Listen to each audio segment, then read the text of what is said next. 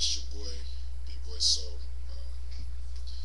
I wasn't going to even speak on this subject or this topic or whatever, but last night I got a couple of phone calls, and this morning was a couple of voice messages from some of my fans who were looking to see me at the BeeBoisseau's Music Festival with my homeboy John Bryant. Um, it is because of those people that I'm going to explain what happened once and one time only. Um, from the beginning, there were issues such that what I was told was going to happen and what was happening were totally contrary to one another. And needless to say, I was very unhappy. I was very unhappy about it. I tried to remain professional. I isolated myself. I stayed away from people because I didn't want to, upset anybody else with with what I felt. And furthermore, the person who I was upset with wasn't there. The person who had told me all the things that were supposed to happen that didn't happen wasn't there. So it wasn't, I wasn't trying to take it out on nobody else. I was waiting for him to come back and we could talk when the time was appropriate. All right. Needless to say, the whole thing started off all funky, and yeah, I was isolating myself because I did not approve of what was going on. All right. The next day comes, day of the show, and I get called for a 12:30 sound check. First of all, I get called for a 1 o'clock sound check. Then at 12:15, I get a call saying, no, they're coming to get us at 12:30. So I wasn't ready. So I just, in my pajamas, threw my headphones on, grabbed my backpack, my notes and everything in for the show, and headed on down. Still kind of just staying to myself. Honestly, just trying to get myself back into a place where I could comfortably play and be creative and be artistic. Because quite frankly, I wasn't in that place, you know what I'm saying, having to, deal with me and my wife in our bed, in our room, and somebody walks in our room that morning, you know what I'm saying, because there were more people in the room than what I was told was gonna be. Alright, so boom, we there, 12:30, 1:30, 2:30, now cats is talking about going to get something to eat. Me, I didn't want to eat. I had already eaten. I got up and ate that morning. I was cool. My wife was sitting back in the hotel room waiting for me to come back from the 12:30 sound check, and it's 2:30, and I had yet to even touch a keyboard. So my solution was this: take me back to my room where my car was, so I could drive back to the sound check at the appropriate time. Y'all go ahead and eat. That's fine. There was a lady who was assisting us and told me, yo, I'm going to try to find a car to take you back to the hotel. And that was that. I was cool. I was still kind of, feeling a certain kind of way about how everything was going. I wasn't placing blame on anybody. I didn't know if it was the artist. Again, I did not know if it was the artist who was jacking off or if it was the promoter, if it was the venue or whatever. All I knew was nothing was going according to what was discussed. Boom. So I wait about 10, 15 minutes and the lady still hasn't come with this car. So I'm thinking, well, dang, yo, I'm trying to hurry up and get back to the room so I can be back for sound check. So I come back and I find the artist and I say, yo, bro, where's this lady at? And, to which he asked me, and, a very valid question. He was like, yo, are you going to sound check with us? And I'm like, well, of course. I came out here at 12:30 to sound check. And, he was like, well, it's not me. It's not, I'm like, well, regardless of who it is, this is what it is. I was simply trying to find out what the deal was, if I was going to be able to go back to my room or not. Lo and behold, someone in his camp comes from his rear and just started popping off, just talking all this crap about cohesion and, well, you gotta be cohesive. First of all, it's not a field trip. This is work. I was trying to do what I had to do to get to a place where we could be cohesive in the area that it mattered, which is the music. Alright, if I don't feel good, if I'm upset about things, I don't play well. And I'm sure many musicians all over the world, many singers all over the world would agree with that. Don't get me wrong, I still get the job done, but it's not, it just ain't the same. So long story short, this person is just popping off, just talking all reckless to me. So I'm like, yo, with all due respect, I need you to understand that, I'm not talking to you right now. I'm talking to John. To which this person replies to me, you need to understand that I am John.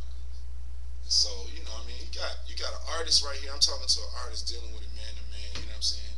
And it wasn't even hostile. And then you got management who walks in who makes it hostile. And then you got the artist standing right there allowing his management to talk to you any kind of way. So needless to say, I was feeling a certain kind of way about it. But even then, I praise God for deliverance because I did not cuss. I did not yell at nobody. I did not even get ugly at all. Although I was justified and wanted to so bad, I did not. I just said, you know what, please don't do that. You know what I mean? I try to be calm and collective. And then when everything, squared, when that person was silenced, it was really a simple conversation. It was like, look, the sooner I get to my room, of course, the sooner I can get back. That's what I'm trying to do. You know what I mean? It wasn't no beef. I was frustrated about some things, but that wasn't the time to air that out. You know what I'm saying? So, boom, that goes away. I happen to be talking to other people in management because by this point, I just want to do the gig and go back to my home with my wife. So I'm like, yo, can we make sure the arrangements is taken care of? Because I am going to drive back to the sound check, to the gig from the hotel, and we just want to leave right afterwards. We aren't staying for the remainder of the show. We just want to get back down the mountain, go home. We have a nice home. I enjoy my crib, which is why I was so upset about having to stay in some, crazy, situation arrangements or whatever. Because I was only 2 hours away. I could have drove up for the gig, stayed in my nice home with my flat screens and all of my surround sound and my studio. I could have, done me. All right, boom. So we're talking about the arrangements, and somebody in management says, well, they're gonna pay us after we get back, so we're gonna pay you when we get back. That was cool. That was cool. Now let me preface by this. I made a mistake. This was my mistake.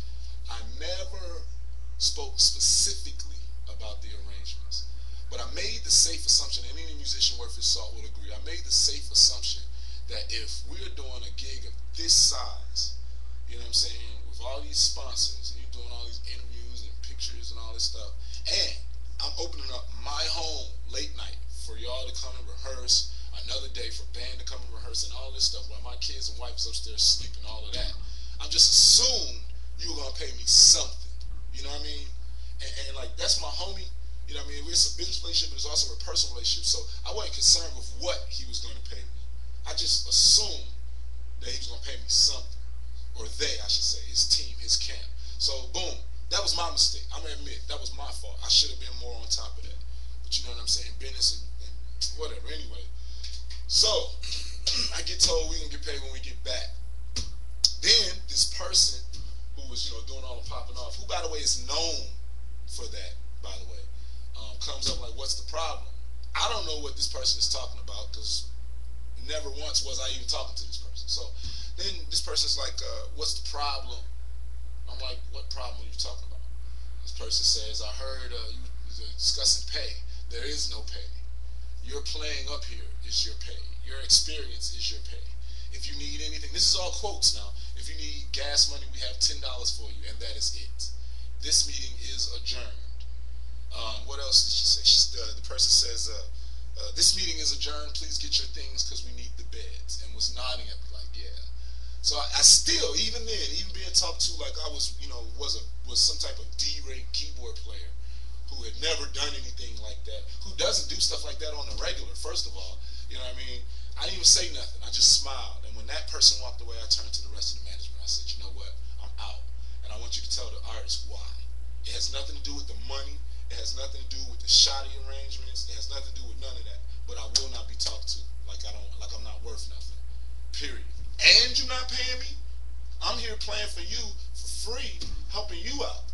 You're not helping me out by having me come up there and play. You're not helping me out by having me put together your show, rehearse your band in my home, drive on my gas, you know what I'm saying, 2 hours to go to this place and stay in a room with cats on sofas right outside my door, walking in my room in the morning on me and my wife. That's not helping me. That's not paying me. So that's what the deal was, fans. That's why I wasn't there. I mean, that's totally outside of who I am. I don't bail on people. But at the same time, I got to stand up for something. You know what I'm saying? It's like, this person is known for that. And it's to the point where my boy's situation is being known. It's becoming a known fact that if you deal with his situation, you got to deal with that type of thing. You know what I'm saying? So as for me, man, like I still love my dude. You know what I'm saying? That's my homeboy. Like he's one of the first people I met when I moved here. I mean, a brother of mine, if you ask me. But at the same time, man, I gotta stand up for myself. Like my soul is not for sale. Like me, the person B is not for sale. My music is. So when you hire me, you get music, you get professionalism, you get me showing up on time, you get me showing up prepared. You don't get to pay for me to talk to me any kind of way. That's not what you're hiring me for. You know what I'm saying? Especially when I'm not talking to you. Especially when I was not talking to you. Everything was clear. Everything was kosher. Yeah, I was upset about some things, but that was on me. And I was going to deal with that at the appointed time. But when I'm having a conversation with a man who's level-headed enough to have that conversation, and you come up and start popping off, that's on you. That's on me. And I'm not going to argue with you. The old me would have cussed you smooth out. And truth being told, it's out of respect for the artist that I didn't go off on this particular person. Real talk, out of respect professionally and respect as a bruh. You know what I'm saying? That's why I didn't go off. Instead, I just decided to leave because I saw me going off. You know what I'm saying? It's only so much I'm new at this whole being patient thing. I'm new at this whole don't snap because somebody talking to you crazy thing.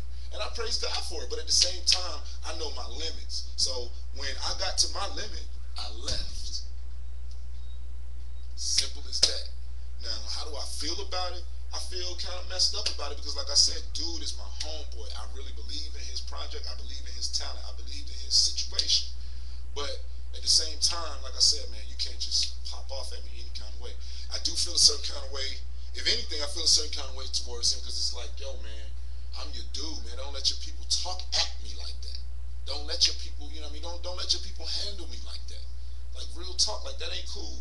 Really, it ain't even your people. I gotta be correct. Let me be right and exact. It's one person in my dude's camp that really has potential to harm and stall his career. You know what I'm saying? With that aside, that's why I wasn't there. You know what I mean? I got phone calls immediately like, yo, I'm watching so and so on stage. Why you ain't there? And at the time I was just like, oh no, man, you know, some things went down. You know what I mean? But after I got the third voicemail, I started to realize, okay, you know what I mean? Some people who really do check for me, who really do like respect what I do musically, were there to see me on the strength of, you know, they like what I do.